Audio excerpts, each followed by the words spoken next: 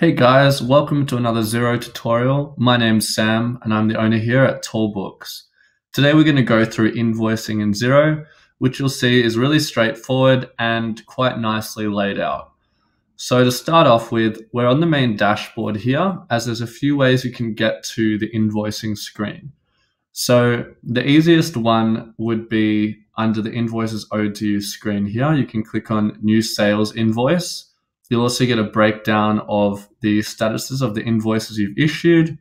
And if we scroll down, you can see your aged receivables as well here along the bottom. So that's the first way. Second way is the plus symbol up the top right. You can click that and there's quite a few functions, but we've got invoice here down the middle. And the other way I like to process invoices is under accounts, sales, and I'll take us in there now, and you can see you can create a new invoice on the spot on the left-hand side. So in Xero, you've got a few different statuses. So this is a bit different to some of the other software providers. It starts with draft, then you've got awaiting approval, awaiting payment, and overdue. So basically, you can set different levels of user access in your system. Or alternatively, you might raise a draft invoice so that someone else in the business can review it before sending it out. And that way you've just got a safer system in place. Or a lot of people also like to use the draft invoice system for something they've created that they'll add to in the future. So whilst you've got an invoice open in the draft status, you can add more and more to it before you approve it. So let's give that a shot. So if we just click new and invoice, it brings up our invoice screen here. So we're just going to select a random supplier here in this demo file, real estate. You've got your date of issue and your due date you can select. Now, this can also be set up in the supplier card or customer card as well. So it will default for you the general terms that you want to give. So we're going to give them 2 weeks here. Now it automates for you an invoice number. You can add a reference, whatever you'd like. It might be A1 with their own customer number. And then you select your branding. So here I've got Toolbooks with my company's individual customized invoice. You can see the demo file has a few others. So you can set up different invoice templates.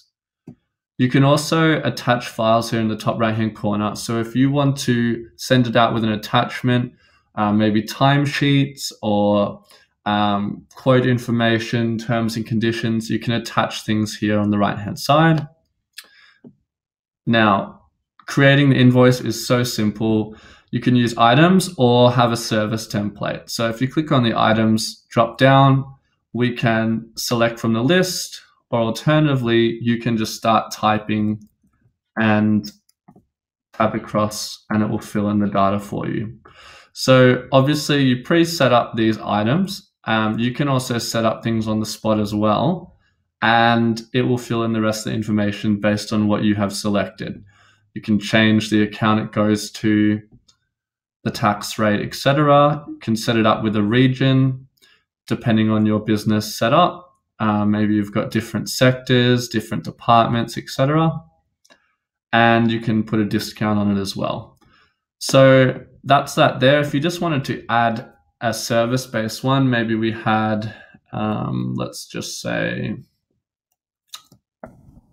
first visit fee. I'm going to say the quantity was 1 hour and we'll just charge 100 for it. And we'll also put that into the other revenue account. So you can see how simple that is. One of the features I love about Xero that some of the other software providers don't yet have is the ability to use any of the fields for whatever you'd like. So what I mean by that is the description field. What about if I wanted to break down that first visit fee? Well, I could simply go to the description below it and type in consultation, maybe review of business and general repairs. There we go. So what will happen is I've got an extra line there that doesn't need an amount, doesn't need anything else filled out. But when you view the invoice, it will have the detail below this first visit fee. You could, of course, just add that in here as well, but you may have a lot to write in, and so you can just pop it below in the description field. And you can, of course, rearrange these with the left-hand side. So maybe that was for the professional 1-hour consultation. Maybe it was for the visit fee. I'm free to swap that around. So that's generally creating an invoice. Once that's done, you can approve it and it will send it straight to the status of awaiting payment. You can then email it out to the client, or I can save it as a draft. Now, if I save it as a draft, it then goes into my drafts folder that we saw here. So if we go back to accounts and sales, you'll see it now sitting in the draft section. So that's where it automatically took us to, and there's our invoice draft right at the top. So if I go into that draft, I can then approve that. Maybe the business owner or the salesperson comes in, looks at it, maybe wants to make an amendment, should be charging more, approves that. Once that's approved, it will take you to the screen where you can email it out, print it off, etc., or make further changes to it under the invoice options.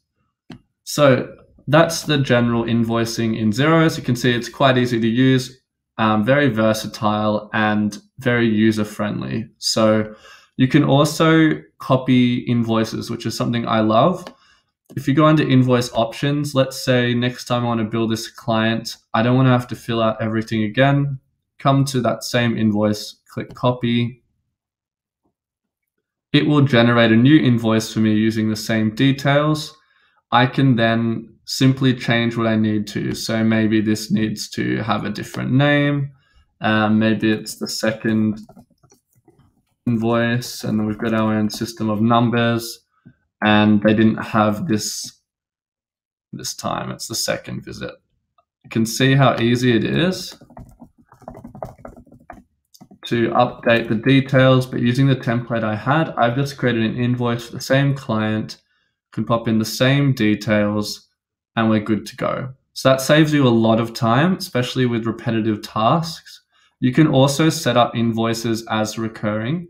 So basically, when you set up this invoice here, you can save it as a draft, you can save it as an invoice to go out to the client, or you can save it as recurring, and it's good to go. And that's the overall view of invoicing in Xero. If you have any questions, feel free to post them down below the video. Also worth noting, the mobile app for Xero, which is available for iPhone and Android, you can invoice from that as well. So download that for free. All of the software providers have something similar. It's very easy to use, worth a look.